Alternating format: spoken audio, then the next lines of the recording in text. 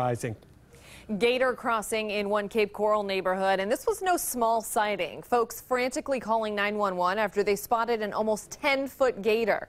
He was hanging out at the corner of El Dorado Boulevard and Northwest 31st Street in the Cape, on a corner where kids wait for their school bus. All new at 10 tonight, I'm giving you an up-close look at the big guy as trappers hauled him away and parents breathe a sigh of relief.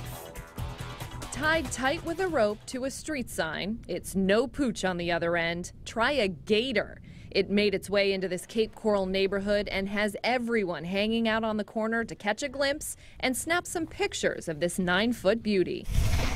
Oh God, it's hissing again.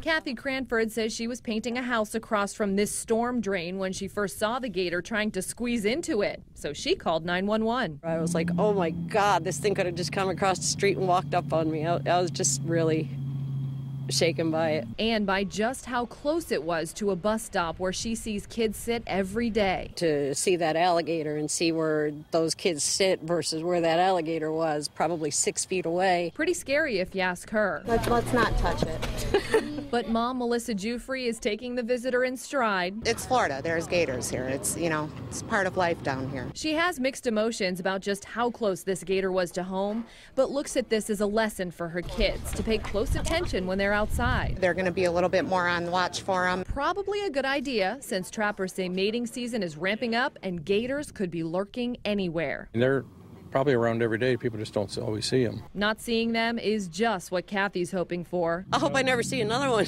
unless it's served for dinner. And sadly for the gator, that's just what's happening. He's going into this truck and off to the processing plant labeled a nuisance. So it's one last peek over the back of the pickup before it's see you later, alligator. If I never see another one, I'm fine with that. And the trapper tells us the gator will be processed at a farm. His skin, meat, and most everything else will be sold off. They also tell us in the past 2 days alone, they have gotten several calls to trap nuisance gators here in Southwest Florida.